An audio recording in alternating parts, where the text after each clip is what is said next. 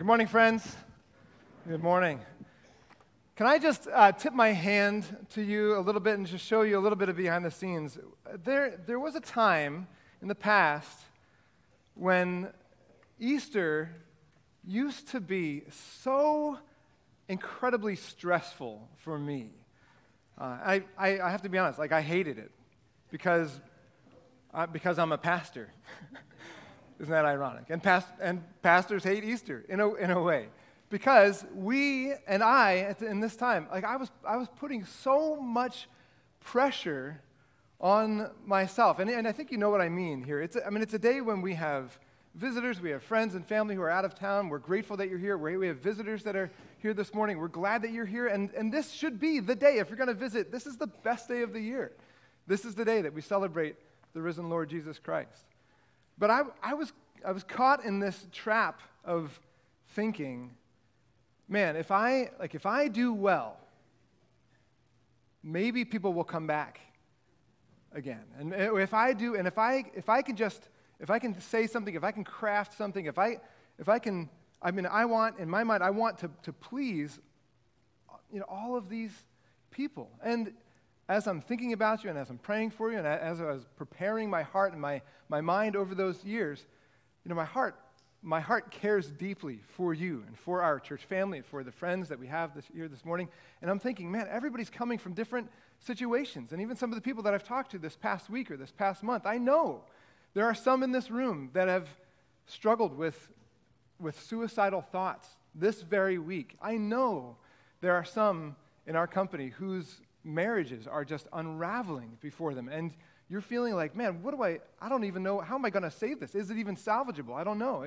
I know there are some of you who are struggling with addiction. I know there are some of us in this room who are wrestling through chronic pain, who are dealing with that and are just fatigued and are worn out. And in my mind, I used to think, I just remember thinking, man, I want everyone who is here, I want every single person who's here to come and then to leave having gotten something, like having received something, having been blessed by something and filled. Right? I want everyone to be pleased. And then it got me thinking, what is it that we're doing here this morning? What is it? What is all of this about, right? Why do we do what we do? What is an Easter service? What's the point? What's it for? Is the goal that each one of us, that I would leave here happy? Is the goal that we would come away impressed or feeling these good vibes of some sort? Is that what our hearts need most? Or is the resurrection true? And is the resurrection so true that there is a God who is alive? He rose from the dead. And because he rose from the dead and because he left his church, he sent his Spirit so that he could be present with his church when it gathers, that there is a being in this room, present here, right now, with us, that we are gathered for, to celebrate and to worship and to bless him. Is he the point? Isn't he what we're supposed to be all about, right? And I wonder how many of us came this morning with that kind of mentality. Man, I can't wait to get there. He's going to be here. And I want this to be the best Easter ever for him in my life. I want to sing his praise. I want to focus on him. I want to learn about him. I want to call on his name. I want to make him great in my life. I want to sing at the top of my lungs because of what he's done and who he is to me. Did we come with that kind of mindset? I have to be honest. I struggle with this, right? I don't often approach life. I don't often approach worship with that kind of mindset. I tend to be a selfish person. We tend to be selfish people, right? And we tend to start with us first, and we tend to think, And we even kind of judge and we'll say like, yeah, that was a really good service, or that wasn't, I didn't really get a whole lot out of that, or that sermon was just meh, which I know I preach a lot of those meh kind of sermons. We tend to have this kind of mindset that starts here, it starts small, and we see the world from within ourselves, right? From within our own little sphere, our own little circle. And this is how we go about a lot of life, where we tend to make some of our biggest decisions. We tend to make a lot of decisions not asking the question, what would God want? What is God up to? What would he want in my life? We tend to start with the question, if I do this, would God be okay with it? Right? I'm buying a house, or I'm buying a car, I'm starting a career, I'm making a decision about a spouse, potential future spouse.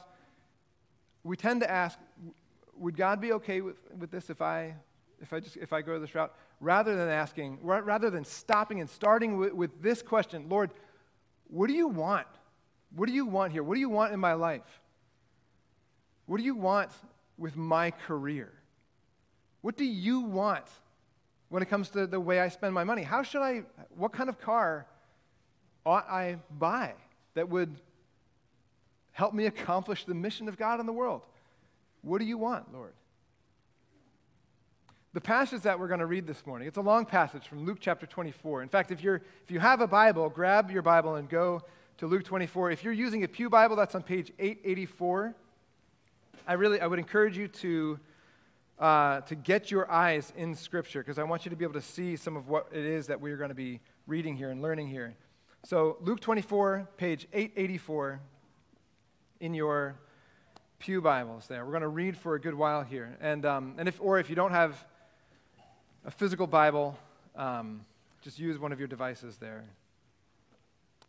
But the passage that we're reading here sets us up in this direction where it forces us to ask this question, where are you starting? What expectations are you starting with? When you're asking these questions, the most important questions in life, from what are you based? Out of what are you based? And where do you form your expectations? So read with me Luke chapter 24. Let's start with verse 1. We'll go all the way through to verse 48. But on the first day of the week, at early dawn, they went to the tomb, taking the spices they had prepared. This is just in the chapter before we learned that the women had prepared these spices.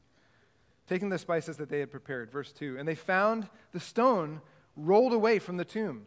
But when they went in, they did not find the body of the Lord Jesus. While they were perplexed about this, behold, two men stood by them in dazzling apparel. And as they were frightened and bowed their faces to the ground, the men said to them, "Why do you seek the living among the dead? He's not here, but he is risen.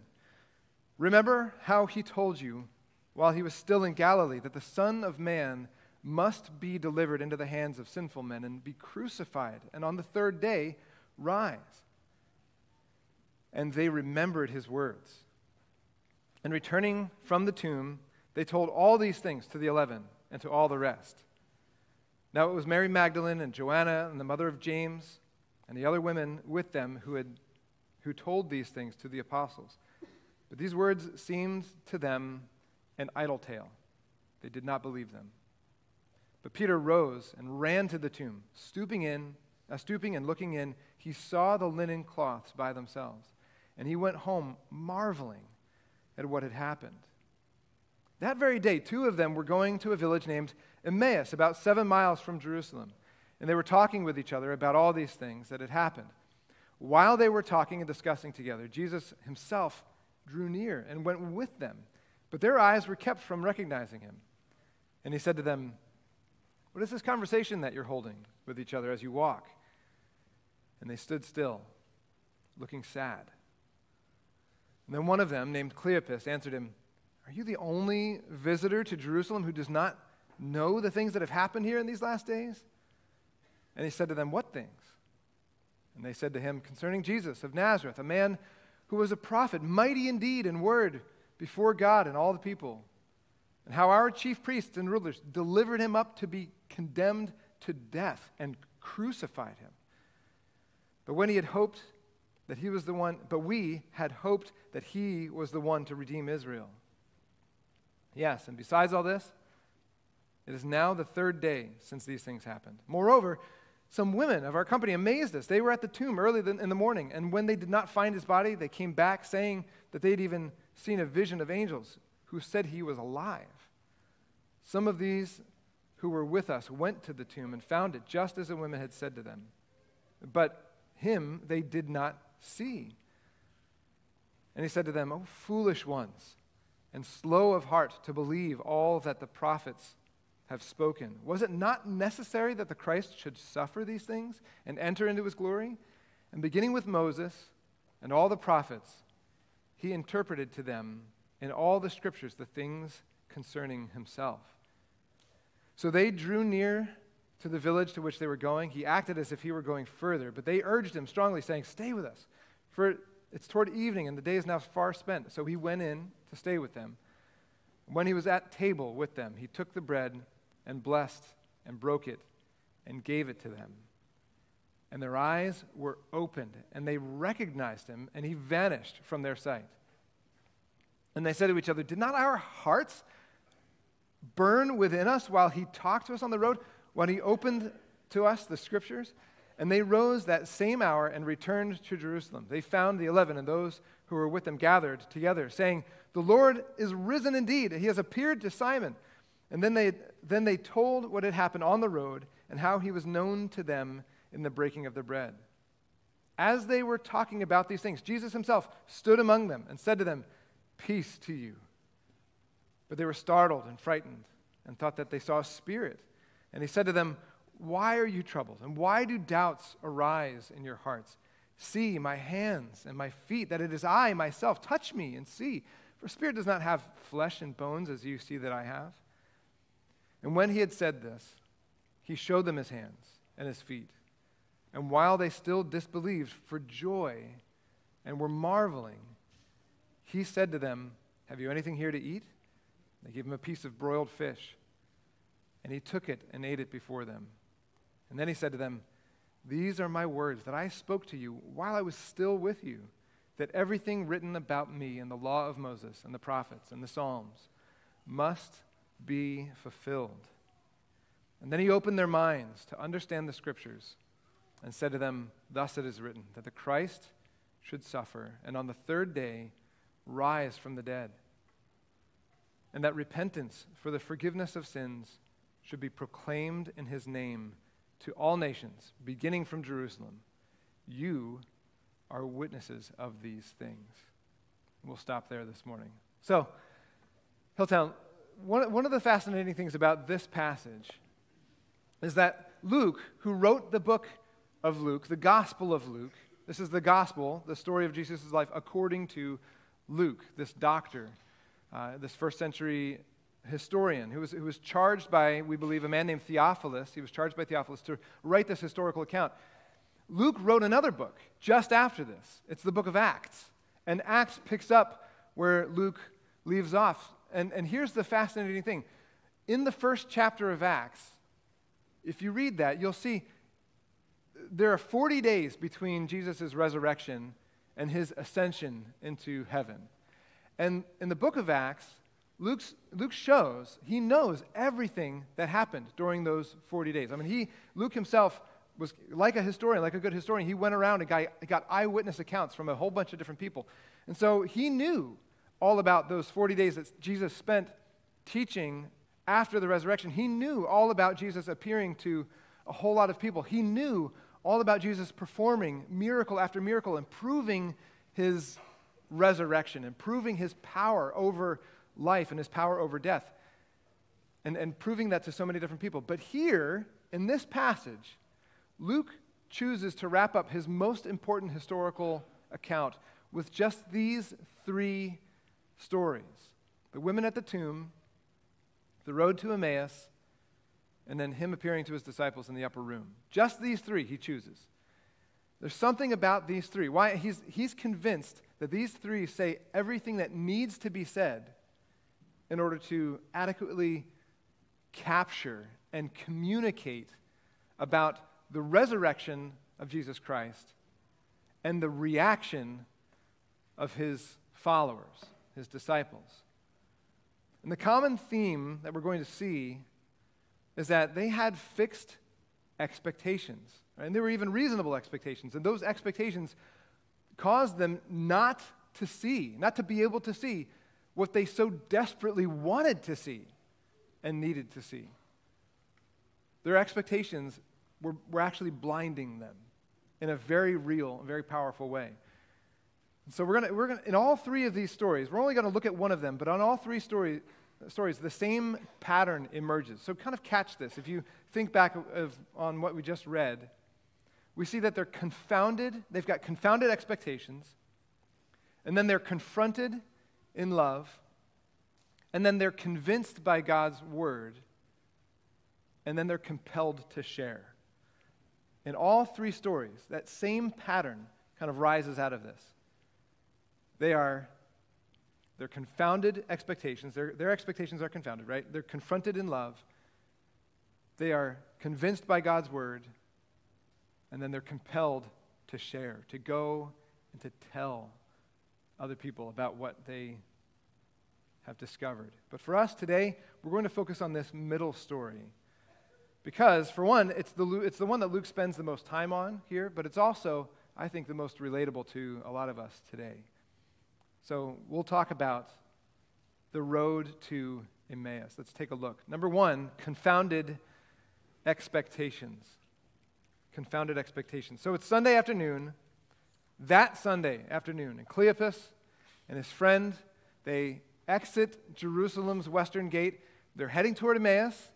And they're walking away from it all. I mean, think about what's physically and even emotionally happening at this point. They're walking away from it. They're walking away from the other disciples, away from where they last saw Jesus.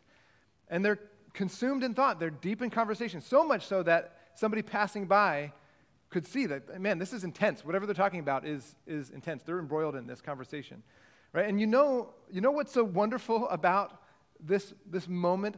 These two disciples, Cleopas and his friend, these two disciples are not part of the 12. They're not one of the insiders, right? They've never been mentioned before in the book of Luke. They'll never be mentioned again in the book of Acts after this.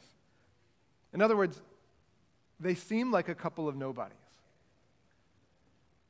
And yet here, on the very same day that our Lord rose from the dead, of all the places that he could go, of all the people that he had to appear to and wanted to talk to, I mean, here he conquers the effects of sin and death. He's defeated Satan, the enemy, right? He deserves to go on this like triumphant victory lap around Jerusalem. But what does he do? He finds these two seeming nobodies walking away, discouraged and dejected.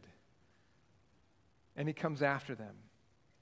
And he asks these questions that are going to kind of draw out their hearts. I mean, these are rhetorical questions. They're kind of like counseling questions, right? He already knows the answer to these questions. He just wants to hear them process it. He wants to give them an opportunity and draw them out to hear how they're responding, how they're thinking about all of the things that have happened. So he plays dumb in order to hear their hearts. And honestly, that point in itself is such an encouragement to me. And I would hope that it would be an encouragement to you, that he comes after the nobodies, right? He comes after us even when we're doubting, even when we are struggling in our faith. He doesn't say, like, what, you doubt? Really? You doubt me? You doubt the scriptures? Fine, I've had enough of you. You've had your chance, right? He doesn't do that with them. He goes after them. And he lovingly takes time and walks alongside of them. And this probably took hours of this very first day, this important day. Right? He's not offended by their lack of understanding, but pursues them. So, how are they processing these things? It says they were crushed. They didn't know how to respond. So they're just standing there. It says looking sad. And when Jesus asks again, they say in verse 19, they explain, Jesus of Nazareth, a man who was a prophet, mighty in deed and word before God and all the people, our chief priests, like get this, right? Our spiritual leaders, the people who are supposed to be like vying for us and caring for us, shepherding us, nurturing us, our chief priests and our rulers delivered him up to be condemned to death and crucified him. And here is really, this next verse is really the key to understanding their hearts. It's one of the most irony-laden statements in all of the Gospels. Look, all of this, they say, all of this happened, verse 21, all of this happened, but we had hoped that he was the one to redeem Israel. Right? All of these things happened this past week. All of this happened, but our expectations were crushed. But we had hoped, we had thought that he was going to be the one to redeem Israel. We thought he was going to be the Savior.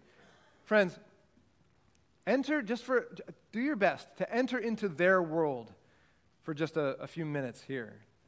You know, so put yourself back. It's the day of the resurrection, first century Israel. Exactly 1 week ago, Jesus rode into Jerusalem on the foal of a donkey, which seems like a super quirky thing for any one of us Americans here today. But to someone who is a first century Israelite, a Jewish person, a Jewish believer, this was deeply symbolic. Because whenever a king would come into a city, he would ride. Whenever he would ride in victory, like to conquer, he would come on a steed. If he came in peace and humility, he would ride on a donkey. So this was very symbolic. And then not only that, but King Solomon did this very thing thousands of years ago. And then Zechariah chapter 9, verse 9 says that the Messiah himself will ride in when he goes to take the city. And so now on top of that, right, so their expectation, they see Jesus riding into Jerusalem on a donkey, and they're thinking, all right, this is like we've got to stop. This is happening. I can't believe this is happening. So on top of that, yet another dynamic. What week is this? This is the Holy Week that they're preparing for, right? This is the week of Passover. It's the week when Israel celebrates that God passed over them in Egypt. Now, if you don't know the Old Testament, let me just take you back here for just a moment. It's the week when Israel they were in bondage, in slavery to Egypt.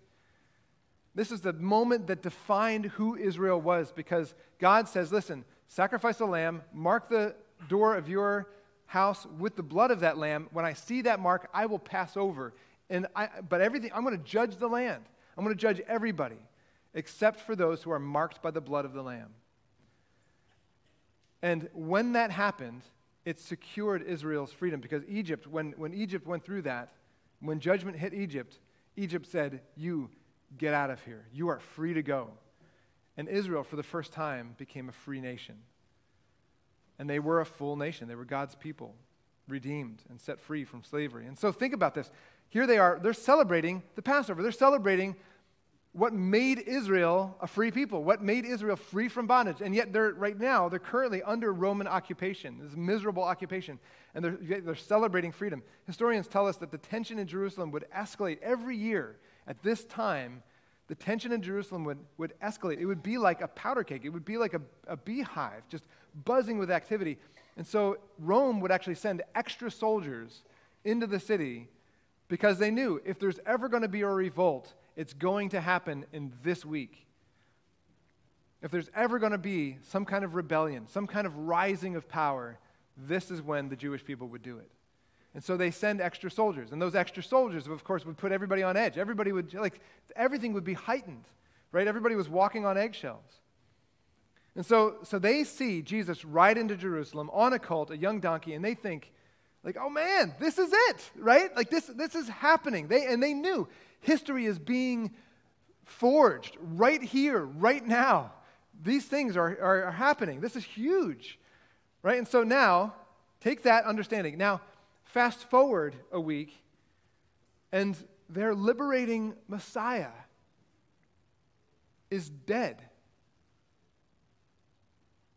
Right? You see the term even, Messiah. The term, the idea of the Messiah means God's chosen one, his anointed one. In other words, he, of all people, the Messiah was supposed to be blessed. The Messiah was supposed to be protected. The Messiah was supposed to be pleasing to God. He was God's chosen one. He was the one who God said, yes, you're my guy. And they all thought he was going to be the Messiah. He was not supposed to be abandoned by God. He was not supposed to be crushed by God. He was not supposed to be left alone by God to die. But that's what Friday was. That's what the cross was. So when any God-fearing Jewish believer saw Jesus, who they thought was the Messiah, hanging on a cross on Friday, that moment would have completely changed their minds, because they could not reconcile God's chosen one with that bloody, awful sacrifice. They couldn't make sense of that. An instrument of shame like the cross was, an instrument of punishment, an instrument of death. They would have seen that and said, no way. Like he must have been wrong. I can't believe I was so wrong to believe in him. I'm such a fool to have put my hope in that guy, and look at how he ends up. Like, and that's like, really, he's going to be, we're going to say he was the one who was chosen by God? That's embarrassing. That's offensive. They couldn't make sense of this. And so that's why they're walking away with their tail between their legs and their heads hanging, looking sad. And so when we understand this, it makes us think, okay, I get it. I see why they're thinking the way they're thinking. All of us have had these moments when we've said to ourselves, man, if that ever happens in my life, that would be the worst, right? Or if that had happened in the past, man, that would have been the worst. Like, if one of my children dies, that would be the worst. Or could you imagine if the Nazis had won the World War and were the current dominant power in the world? That would be the worst, right? We've had these thoughts. Do you understand? So that very thing is happening for Christ's followers here and now in this passage. If Jesus is killed, that would be the worst. If anybody, if the man who could raise people from the dead, if he couldn't even get himself off the cross, if he couldn't get himself out of this punishment, if he couldn't, he was so good when he was debating with the religious leaders and other people in the temple, but here he went on trial and he couldn't even stand up for himself. He just loses his spine. How could he possibly, right? This is the worst. He can't figure out a way to conquer an enemy. We're done. He's not going to be any leader for us. We're done. This is the worst. The worst that could possibly happen. So their expectations are confounded, and we're confronted with this truth. So think about this. Anytime we have a false idea of who God is and who Jesus is and what he promised to do, we will be disappointed. And I say this partly to challenge some of you, because some of you don't like the God of the Bible. Because your expectations are set in such a way, you're starting at such a point that's centered on yourself. And you're saying, this is what I like, this is what I believe, this is what I would want in a God. And so you determine, now that's a God I could worship, or that's not a God I would ever want to follow. Anytime people have a false idea of who Jesus is and what he promised to do, we will be disappointed. We will be crushed, just like his followers here on this path. So, confounded expectations.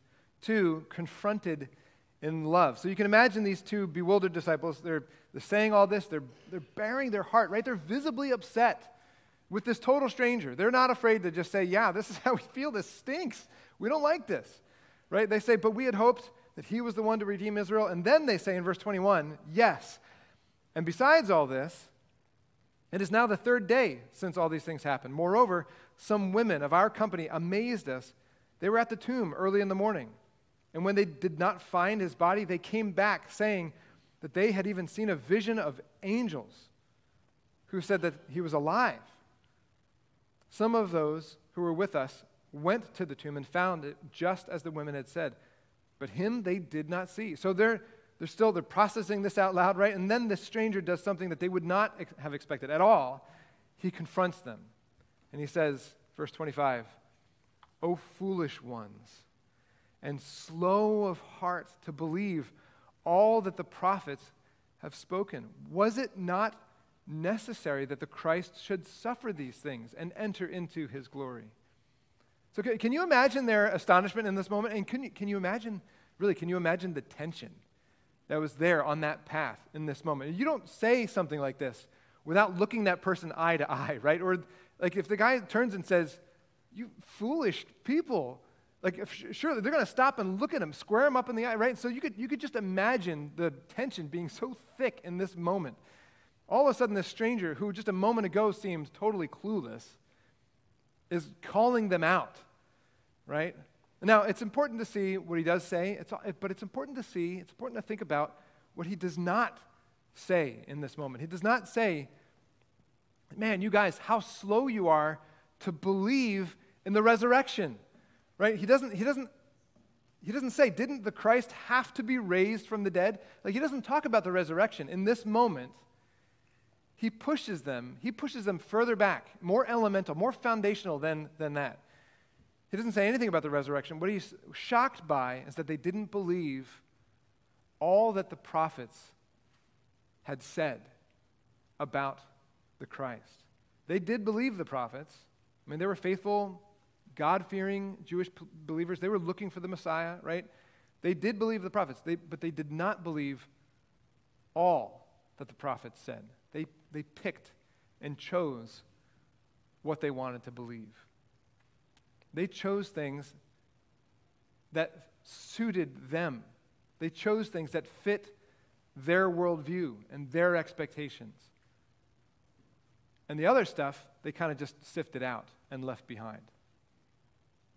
Here's the problem that the road to Emmaus points out, the problem with our hearts.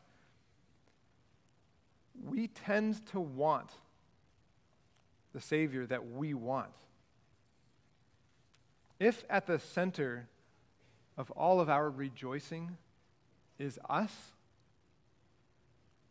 right? Like we were saying at the beginning of this sermon, if what we get excited about is not like who God is and what he is up to in the world, but what he does for me and how he makes me feel and what he's accomplished in my life and what he can do possibly for me, right? If that's our center, if that's our starting point, we're just as much in danger of missing the beauty and the power of what is happening, what happened then for these two on the road to Emmaus, and what can happen in your life, even here this morning, when you consider these truths. God is up to something magnificent in the world. That is the center of the universe. He is the center of the universe. We don't ask him to bend that around us. We fall in line around him, and that's where we find our greatest joy. Some of you here this morning, you're very comfortable kind of picking and choosing what you want in God. You're very comfortable kind of keeping your Creator at a distance and just kind of taking things from the balcony. And that's what I love about this story on the road to Emmaus. Is, like Jesus, I mean, that's such an impersonal way to approach God. You're objectifying him to that degree. What I love about Emmaus is that Jesus says, no, I'm not going to have anything to do with that. I want to get right up in your face because I love you. I can't let you leave with this kind of perspective. You're going to be worse off if this is how I leave you. I need to enter. I'm going to pursue you. I love you. I'm going to chase you down. I'm going to talk with you. I'm going to confront you. He's not satisfied not to be known. He's not satisfied to let them go, right? He wanted them to know. He wants you to know who he is, how much he loves you, and what he's doing in the world, and invites you to be a part of it. So ask yourself, what kind of Messiah, what kind of king, what kind of Savior, what kind of God are you looking for? Why are you here this morning? Why did you come? And what's going to be on your lips when you leave? So confounded by reality, confronted in love, convinced by God's word. Firm rebuke turns into this loving instruction. Read this again with me, verse 26. He says, "Was it not necessary that the Christ should suffer these things and enter into his glory? And beginning with Moses and all the prophets, he interpreted to them in all the scriptures the things concerning himself." And he probably, Emmaus is about 7 miles from Jerusalem, so if he caught up with them somewhere toward the beginning of this journey, it was probably about a 2.5 hour trek until they got to Emmaus itself. And so he probably filled those hours with instruction on all the ways in which the Old Testament points ahead toward Jesus Christ. I heard this great illustration from a gentleman who was at a conference down in South America. He was saying, we went to this conference. It was a pastor's conference being held in Quito, Ecuador. And he said, all along the way, we started in this one village, and we had this old rickety bus, and we were going to take this bus and go from village to village to village and pick up pastors on the way to this pastor's conference that was being held in Quito, Ecuador. And he said the cool thing was, as we're gathering all these people, as we're stopping the bus, we're getting meals, we're stopping the bus, we're gathering people, all along the way, you could see signposts that were pointing to Quito, Ecuador, right? But he said, the entire thing, the trip wasn't necessarily about, the bus ride wasn't about Ecuador. It wasn't about the pastor's conference. It wasn't about Quito, but there was evidence of it. There were these road signs pointing. There was conversation that was kind of sprinkled all throughout, all along the way. Everything was moving in that direction. And if anybody was paying attention, you wouldn't have to ask, hey, where's this heading? Where's this bus heading? You would know. You would see it on the signs. You would hear it in the conversation. You would see evidence that this trip is landing and centering on Quito, Ecuador. And in a way, the Old Testament is like that, where all through the Old Testament, every story whispers his name. You see the Messiah. You see him revealed through different characters that come out. You see him revealed through his law that is given. I mean, think about the law. The law, the book of Leviticus that talks about the priesthood. It talks about the sacrifices. I can imagine Jesus opening this up for them and saying, you need a priest, and I'm the priest. You needed a sacrifice, and I am the sacrifice. Right? And he showed how the Passover lamb pointed to him, the spotless sacrifice, whose blood we need to be marked by in order for judgment to pass over us, in order for grace to come into our lives, in order for us to be freed from bondage, freed from slavery. And then how all the prophets pointed to him. I mean, we could go on. You could think of the passage that Kelly read earlier from Isaiah 53. He was despised and forsaken of men, a man of sorrows, acquainted with grief, pierced through for our transgressions, crushed for our sins. By his wounds we are healed. All of these prophecies, all of these things, Jesus was opening up for them and showing. Do you see it? How all of this, all of it, even the bad stuff, even the pain, even the suffering that he had to go through, all of it pointed to him. 2,000 prophecies like this have been permanently preserved in the Hebrew Scriptures, all of them pointing to just one man, which gives me so much confidence when you see, when you think about, is Jesus really who he said he was? Did he do it? Did he fulfill the prophecies the way they said they would be? When you look at these ancient texts, which we know are ancient because of the Dead Sea Scrolls, we know that they came from before Christ. Any historian would tell you, yes, they're valid. And when you see the prophecies, all of these prophecies fulfilled in just one man, it just gives me so much confidence in who he is and how he ended up being who he said he would be. So for hours, he draws this out for them. And as he did, the fire of their faith that had been all but snuffed out on Golgotha came back to life, right, and burned with that familiar hope, the hope that Jesus was indeed the Messiah, the chosen one. Could it really be true? Like, was Jesus suffering for them? Jesus raised from the dead? If it's true, then everything that they believed about the Messiah, that he was the chosen one, that he was protected, that God was pleased with him, if he raised from the dead, if God raised him from the dead, then it would confirm God was pleased with him. It would also confirm that he didn't die for his own sins. What did he die for? He died for ours. If all of the prophecies were true, you could kind of, in a way, just imagine their wheels turning and for them to be like pieces coming back together and their hearts just burning, as they say here. But then they're asking, who is this dude who so beautifully makes sense of all of these things that ever happened, right? But seems so clueless. There's just something about him.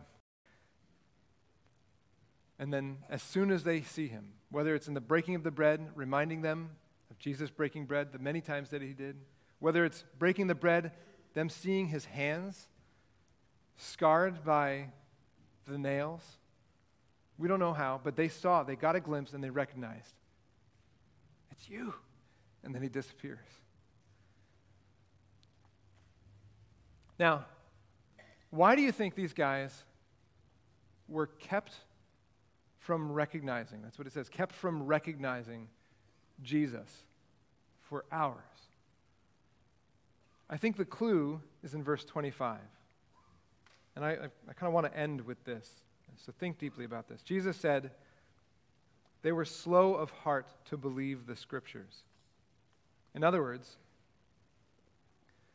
their outward ability to recognize Jesus was a reflection of their inward condition, their inward unbelief of what the Scriptures had said about him. Jesus had every intention to help them see that day, right? He wasn't there to just play games with them. But before he would open their physical eyes, he was determined to open their spiritual eyes. And the means that he uses to do that was God's word, his written revelation about who he is. When you think about just that fact, right? You understand, he wanted to show them that the first proof, the primary proof that you and I have to believe is actually him revealing himself through his word. Not him revealing himself physically. When I think about this, when I think about what this means, what this meant for them, how encouraging this was for them, how encouraging it must be and has been for generations to come, for all of us, right? Because it was so important that they would walk by faith and not by sight, as 2 Corinthians chapter 5 says. Like, do you see how encouraging this is to us?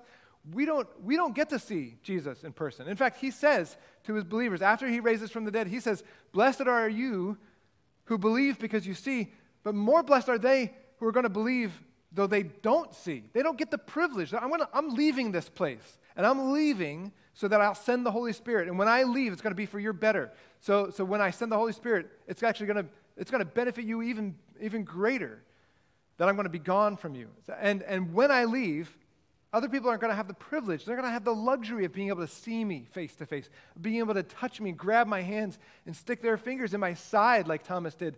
They're not going to have this ability. But you have everything you need to know who God is, what he's up to, and to believe. And I love that he chose to reveal himself to his followers in this very way, in this order of things. That he would show them, he would open up the word, their hearts would burn and they would get it. Their faith would be ignited simply because of what was revealed in Scripture thousands and thousands of years ago. If you're a believer here this morning, you need to hear this. Sometimes when we're discouraged as followers of Christ, we tend, right? Like we tend to think God is not living up to our expectations. And we tend to feel distance. We tend to make ourselves distant. And sometimes we'll even say, God, if you're real, you got to come after me. Right? You've got to prove yourself to me. Do something to show that you are good. Right? Like as if God needs to pander to us. And sometimes the result is we just lose sight of him. But not being able to see him doesn't mean that he isn't there walking with us, right? We may not recognize him, but those are not the times to neglect God's word. Those are the times to spend looking deeper into God's word, pushing harder into God's word. And that is where you'll recover your sight. Think about it in this way. When I was younger, I used to do a lot of backpacking. And this was back before we had cell phones, before we had GPS. And so we had these big pieces of paper called maps, right, that we would unfold and kind of turn around and try to figure out, like, which mountain is that one that we're looking at, and which river is this, and which side of it are we on. And there was a night that some friends of mine and I decided to hike this one trail. I've told some of you about this before, called the Black Forest Trail in upper central Pennsylvania. It's a beautiful trail.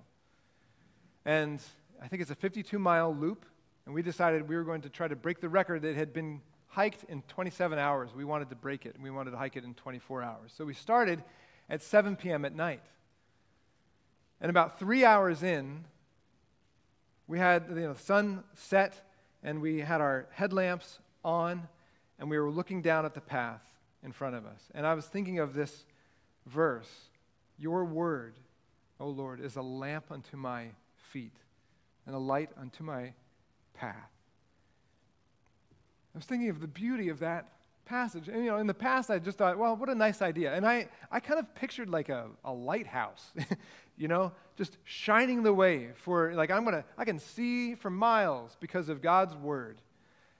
And that night, he showed me, no, I'm going to show you the one next faithful step, right? And a few hours into our trip, we were looking up, we were looking around, and we realized we hadn't seen one of those little white hash marks, the paint marks on a tree in a while. And so we said, okay, well, we need to double back and figure out where we may have lost the trail, if we lost the trail. Because what we were on was certainly a trail. It just wasn't, we didn't see any marks. So we went back, and we went back more, and we kept going back and back, to the point where we realized we've been hiking longer than we had been hiking before, and we still hadn't found the trail. In that moment, you tell me, when did we get to know the map of the Black Forest Trail best? Was it the week before, when we were just kind of casually giving it a glance and saying, yeah, this is where we're going to take a break, this is where we're going to get water, this is where we're going to, or was it in that moment when we were desperately thinking we might not even find it back to our car, let alone make it through the loop? When the trail was obvious, we didn't need the map. We didn't feel like we needed the map. But when the trail was tricky, or when there was no trail at all, you better believe we dug into that map and memorized that thing by the end of the trip. We did make it, by the way. We made it in 21 hours. So, yay us. If you're not a believer and you're here this morning, I want to caution you. Don't make God pander to you and prove himself to you when he already has? Think about this.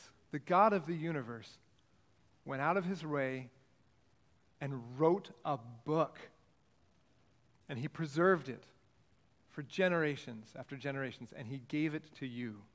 And you have a copy of it in your hand right now. And if you don't own a copy of it, take one of ours. It'll be our gift to you, please. But dig into God's word and watch and see and find how faithful he is and how often he comes through. Because he is who he promised to be, and he meets our expectations. Now, if I could just add this forth as just a closing thought. Every time in these stories, every time this progression happened, where there was confounded expectations, they were confronted in love, they were convinced by God's word, the next step was they were compelled to share. They could not help but get this out. They had to tell somebody, look what God's done. Look what Jesus has done, right? Look how he conquered the grave. If Jesus did in fact conquer the grave, that means he was the Messiah. That means he was and is the King. That means he is the Creator. And if that's the truth, then my life no longer centers around me. I don't have to define reality for myself. I don't have to find my direction anymore. He is it, and my life gets to revolve around him. And so that truth, they realized that truth was just incredibly freeing. Now we know the point. Now we know. When I go to make a decision, like what house should I buy? What car should I buy? What career should I undertake? What should I do with my life? Who should I marry? Any major decision, any minor decision, you start with, who is God? What is he up to? What would he want from my life? It's one of the most freeing and reorienting truths to ever strike the human heart. And it's sealed, it's confirmed because of the resurrection. This is why 300 years from now, the Roman Empire would be defunct and Christianity would be spreading like wildfire across the Western world. This is why. Because you couldn't stop these people from simply saying, this happened. So Hilltown, I want you to be encouraged. Be encouraged by and be inspired by what it is that you hold in your hand. And for those of you who are visiting this morning, I want you to be challenged, lovingly challenged. Take a good look at who God claims to be based on the truth from his word. And if you're interested in finding out what he does claim to be, I would love to talk to you about that. Any of our elders would love to talk to you about that. We're wearing these yellow lanyards today, the elders are. So if you have a question, come and grab one of us. Come and find one of us. We would love to talk and pray with you. Will you pray with me now? Our Lord, we praise you because of not just who you said you would be, but the fact that you actually pulled through and did everything that you said you would do. Lord, we don't deserve to be those who get to hear and understand what it is that you're about, what it is that you have accomplished. But Lord, it's by your grace that you've revealed these things to us through your word and through your Son in these last days. And so, Lord, we praise you. We lift grateful hearts to you. And it's you, Lord. It's you that we want to sing praises to on this day. It's you that we want to make much of this day. It's you that we want to come away impressed by on this day of all days, on this Easter Sunday. We pray this in the name of Christ, our Savior. Amen.